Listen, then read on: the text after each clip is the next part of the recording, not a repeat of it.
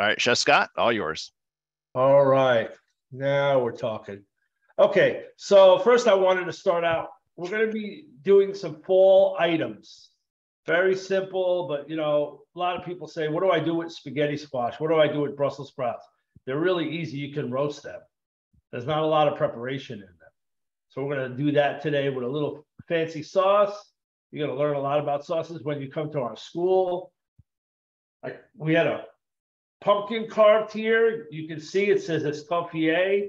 It's very intricate. There's a lot of detail on here. Let me show you. If you can pin the other, pin this one. Pin the other camera. Okay. There we go. There we go. All right. So you can see this has been carved by my friend. He used to work with me we worked together for 13 years, and I got him a set of carving tools one day because he was the Garnishing chef at the time. Then he became, you know, now he's an executive chef. But at the time, he was the Garnishing chef, and he loved to mess around. And so he started carving watermelons, and then it turned into pumpkins. So I told him a couple of days ago, I wanted you to carve me a pumpkin for the school, and look what he did, a Escoffier. So there's a lot of artwork that goes into that. And it's something that, you know, you can focus on, you know, in your career, because doing carvings for buffets and things like that are a lot of fun. Okay, so the first thing that I'm going to do is, okay, I'm going to show you a couple things that I roasted. All right, so first is, this is spaghetti squash. All I did was cut it in half, take the center out, right? Like cantaloupe seeds. And then I took a fork, and all I did was puncture some holes in here, about three or four, just so the steam can come out when you cook it. I added a little bit of olive oil, and 400 degrees, 1 hour this morning. This is what they look like. I'm going to show you how to scrape those. The next thing that I did was I took some Brussels sprouts, all right, just like these, and I roasted these also at 400 degrees. And all you have to do is take the tip off like this. Take the bottom off. Just like that. See that? And then you take this and you cut it in half. That's as easy as how you clean your Brussels sprouts. There's not a big deal. Some people X the bottom, but I never did that. I think that's a lot of work for nothing. All right, so now you have some. So how did I roast these? I put a little olive oil on the pan, put my Brussels sprouts, toss them, added salt and pepper, 400-degree oven, 30 minutes. I also rendered off some bacon in a pan, and the leftover fat I put in with the Brussels sprouts. So now I have Brussels sprouts and bacon, and now I'm going to make a simple sauce. So I'm going to turn my stove on. Easy peasy. Oops, 1 second. Sorry. Okay, now I'm going to turn my stove on. By the way, this is an induction stove. It's a lot simpler. I did put some onions in here that are not in the recipe. You can start out with a little bit of onions. We're going to make what is called a simple beurre blanc, but with a twist. So you can use shallots. I got onions. I put a little white wine. And this time I'm going to use apple cider vinegar, about 2 ounces of each.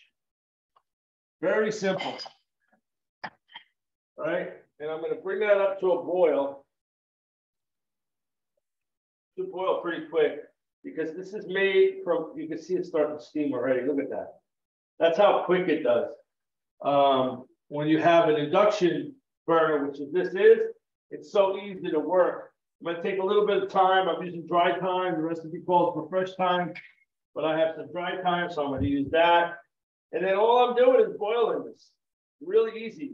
We bring it up to a boil, and I have some soft butter here, as you can see, that I'm going to add to this.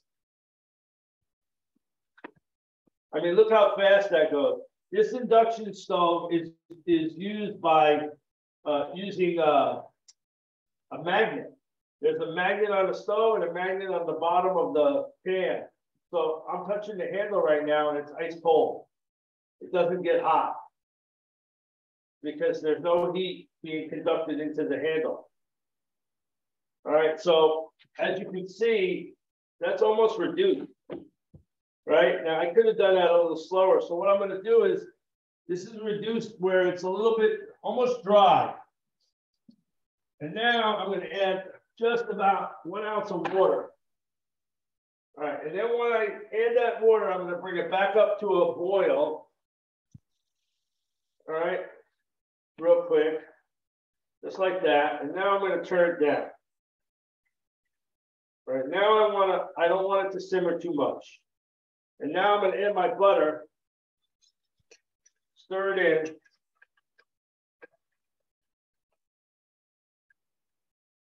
Slowly. A few tabs at a time. And the reason I add the water is if I don't add the water, the milk solids and the butter fat will separate. We don't want that. We want it to stay together to form a sauce. So this typical sauce is called a beurre blanc. B-U-E-R-R-E-B-L-N-C. A lot of you might recognize it as lemon butter. That's right, that's what it is. It's a simple lemon butter. And the secret to a good lemon butter is you want it thick. Don't boil it. Once you add the butter, don't boil it, because if you boil it, you're going to separate the fat. And it's going to look broken. When it looks broken, it just looks like oil and vinegar. It looks like it's separated. So you can see how this is really forming really, really well. Right? Look at that. So simple. But when it's done right, you can use this sauce for fish. You can use this sauce over sole. You can use it over red snapper, any type of whitefish, Chilean sea bass. I'm going to add a little bit of salt, just a pinch, don't go crazy. A little bit of black pepper, don't go crazy. And that's it. And then I'm going to taste it. See if it's seasoned enough. It's easy. Look at that. Yeah. Delicious. Okay, and the other thing that I can add is some lemon juice. So I'm going to take this, turn this off. I don't need it on anymore. And I'm going to squeeze some lemon in there. I like to use a strainer so the seeds don't get in there. All right, so now I have basically a lemon butter. And now what I'm going to do is I'm going to take that lemon butter, and I have some diced apples, as you can see. I'm going to add some diced apples. These are Granny Smith apples. They hold up really good. I'm going to strain that sauce right on top of the apples. And now I have a beautiful lemon apple butter. Look at that. It's beautiful. Okay. Now for the spaghetti squash, real simple. All I'm doing is after it's cooked, it's cooked for about 1 hour. You can cook it for 40 minutes to an hour. And then all you do is take your forks, sort of drag it. See that? Be careful because it's still hot. Just came out of the oven. But look at that. So pretty. Now, I have seen some chefs actually serve the spaghetti squash, right, in the outside of the squash and just put it on the plate like that. There's nothing wrong with doing that. You can do that, right? But we're going to kick it up a notch. All right, so we're going to take, see how beautiful that is? It looks like spaghetti. Just beautiful. Okay. So pretty. Make sure you get it all. Don't want to waste it. All right, this is a great dish for Thanksgiving, for Christmas, anything to do in the fall season. You could mix this with sauteed shrimp, right? That would make a really good combination. All right. Okay. Next step, we're going to take our Brussels sprouts, mix in our Brussels sprouts. All right, give it some color. Look at that, just beautiful. Okay. That looks great, Chef. And guys, if anybody has questions, feel free to ask away. We're here to answer questions as you guys, as Chef Scott's completing the demonstration. It looks super yummy. Okay, so now we're going to add our sauce. Now remember, this has got apples in it. And the apples were not cooked, but as the heat from the sauce heats the apples, you're going to wilt these apples. The apples will wilt a little bit. Now, once you get it like that, you can plate it up. We're ready to do the plating. Something very simple. I mean, look at this dish for the holiday. Think about that. Everybody brings the same boring vegetables every year. Broccoli, casserole, all kinds of the same, sweet potatoes, which are all fine and dandy. But this is something that you can really show off with. It doesn't require a lot of preparation. Literally, it'll take you less than an hour to make this. All right, so once you have it like that, you're going to add your bacon, right? As a garnish. Oh, yeah, nice crispy bacon. You can spoon a little bit of more sauce over the top. And there you have it. You got a roasted spaghetti squash and Brussels sprouts with an apple lemon butter. Look how beautiful that is. Ta-da! Well, that looks amazing, Chef Scott, but we do have a question from Linda who was wondering if you can use something other than Brussels sprouts. Sure. Absolutely.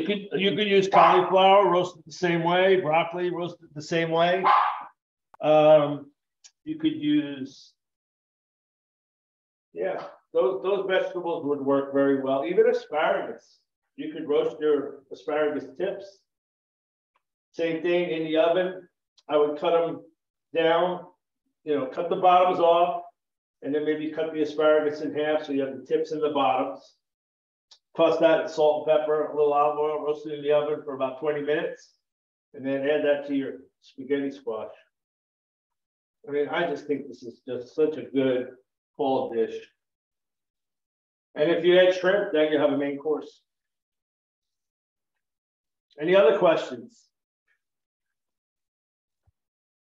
Yes, it looks like we had a question. Someone had just logged in and she was asking what time, like what temperature do you put the Brussels sprouts in the squash? 400 degrees. Okay, and how long do you leave it in the oven? And the spaghetti squash. 400 degrees for how long? Well, I cook the spaghetti squash. I can cook it between 40 minutes and an hour. And the Brussels sprouts I cook for about 30 to 40 minutes. Great, thank you. And then what other things could you substitute for more vegan options other than the bacon?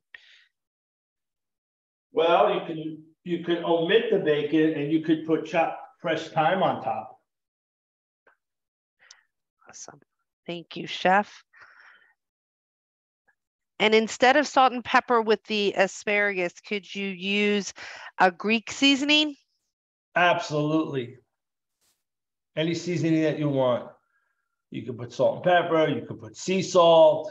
You could do a seasoning spice in there if you like. You could do lemon juice and salt and pepper if you wanted. You could do hot sauce and salt, whatever you like. What else could you add to the dish other than Brussels sprouts and bacon? Could you do like shrimp? I like shrimp. Yeah. Okay. I think shrimp would be really good. Of course, sliced turkey is going to go great with this dish, right? For the holiday. Sliced turkey would be great. Sliced duck would be great. This is a good side for sliced duck breast. This is a good side for steak, you know, in the fall. This will go with anything as a side. You know, and it's very, very, you know, autumny, you know, instead of the same boring vegetables all the time. Let's not do that all the time. So this is something that literally will take you under an hour to cook. Okay. And if we could back up, I think you had mentioned something about shrimp. You said, what did, if you could repeat what you asked about the shrimp being added, and would salmon also work as a side dish? Yes, salmon would work. I like sauteed shrimp with this dish just because I think it works really well. But literally, chicken, steak, pork. Oh, pork would go good. A pork chop with this, a little applesauce. You're in heaven. Awesome. And is there a way to prep the Brussels sprouts to reduce the bitterness in the taste? Well, when you roast it, it won't be bitter. So when you roast it, and you cook it through, it will not be bitter. Sometimes you'll get a bitter taste because you didn't cook the Brussels sprouts enough. So you want to cook it so that the Brussels sprouts are pliable. They're easily, you know, they move.